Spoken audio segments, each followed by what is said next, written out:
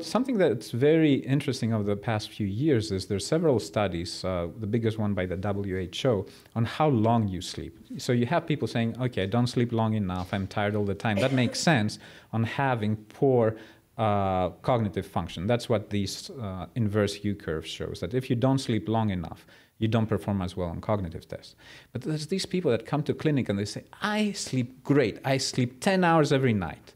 And when you hear that, you should go, damn, that's not good. And actually, that is even worse than sleeping less than 6 hours every night, comparatively.